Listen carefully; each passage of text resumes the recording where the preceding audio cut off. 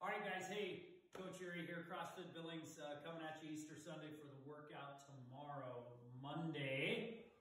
Here's what we got. 3 rounds for our warm-up. It's going to be a 2-minute bike, 5 and 5 Spider-Man lunges, 5 and 5 lateral lunges, and then 15 Romanian deadlifts, okay, RDLs. Hey, 2-minute bike. So if you got a bike, great, get on it for 2 minutes. If you got an outdoor bike, that would be my second choice as far as hitting this workout is concerned. So get outside, bike for 2 minutes, and see what that loop consists of. Come on in. We got 5 Spider-Man lunges, so I step out, put myself down on the floor, try not to split my pants after Easter dinner. That's a good thing. I'm going to hang here for just a couple of seconds, and then I can rotate back to the other side for that other side. Spider-Man lunge, just moving back and forth with that. 5 and 5 lateral lunges or a Cossack squat. So if I start with a wide base, I just move myself to the side and then back to the other side. Smooth and steady. I'm warming up those hips, getting myself ready for it. Put my hands down on the floor to give me some balance if I need to. What we have are Romanian deadlifts. This should be light. It can be banded good mornings if you've got a band. But I just grab a barbell, a dumbbell, kettlebell, anything, and I just move myself through basically that top half of a deadlift. I'm just turning on that back side of the body, keeping my tight core, flat back, weight in the heels as I go through that. So I'm going to go through 3 rounds smooth and steady to warm up. The workout, that guy is another 3 rounds. We have a 30-calorie bike, 25 for ladies, and then 30 deadlifts. 155 is prescribed for guys, 105 is prescribed for ladies. Okay, on the bike, obviously you're biking outdoors. We'll talk about different options when we get there, but for the deadlift, I go from the ground to a standing position, keep weight in the heels, keep my back flat, keep that bar close to my body as I stand it up. Right there. Cool. All right. Let's talk about the stimulus of this. The bike round should be about 2 to 3 minutes per round, okay? That is moving at a very, very high-end aerobic pace, or think about like if you know what your lactate threshold is, that's something you're working hard, but you can keep up for 5 to 10 minutes if you had to, okay?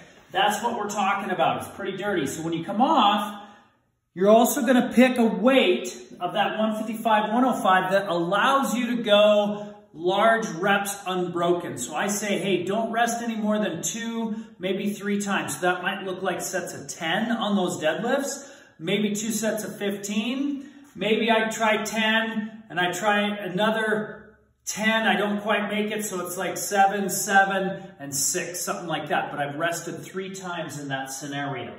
That's what we're looking for with that type of weight.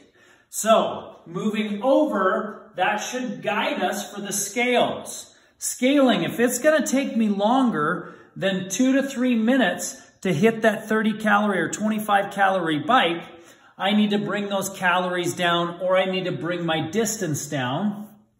Because if you don't have a bike, what I would recommend you do first off, if you don't have like an assault bike or an echo bike, you would bike outside.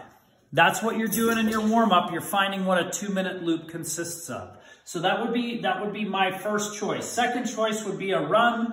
Third choice would actually be a row if you've got a rower, because rowing and deadlifts don't work well together, or there's just a lot of movement redundancy with those, okay? So, but those are your options.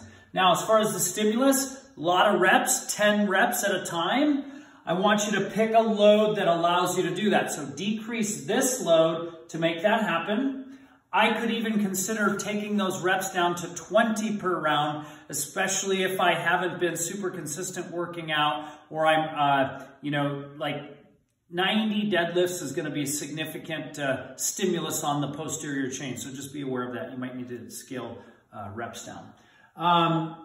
Other options, I've got a couple of kettlebells here. So you can use dumbbells. If you've got 2 dumbbells, you only need to touch 1 head of each dumbbell to the floor, and you can just deadlift those guys up and down. If I've got 1 object, I can do a sumo deadlift with one object, okay? Moving through that, into that. I could even do a one-arm deadlift. If I don't have a super heavy weight, I could do a one-arm deadlift. I don't necessarily need to double those reps up. I can just move through doing one-arm deadlifts 30 reps at a time, okay? Sandbags, sack of potatoes, anything like that in that sumo style will allow you the ability to get some deadlifts happening in your workout, okay? So that's the workout itself. We do have some accessory work. What I'd love to see is you accumulating 100 banded leg curls and then 90 seconds per side of a side plank and reach through. For that banded curl, hopefully if you've got a band, you anchor it around something, put your feet in there, lock them into place, lay yourself down onto something. Oops, I'm stuck. Lay yourself down, and what I'm going to do is I'm going to accumulate. What's up, Augie? How you doing, bro? 100 banded curls right there, okay? Now, that can be in sets of like 30 to 50. You want to move smooth and steady and fast with those and take minimal breaks. Accumulate 100 as quickly as you can. For the 90 seconds per side of a side plank reach through, I move myself here into a side plank position, and I'm going to just reach through behind me and then pull back out. Reach through behind me and then pull back out. Now, the 90 seconds can be broken up however you want to do it. You can do 15 to 30 seconds at a time, 3 to 6 sets, okay? Rough day. All right, guys, go get it. We'll talk to you soon.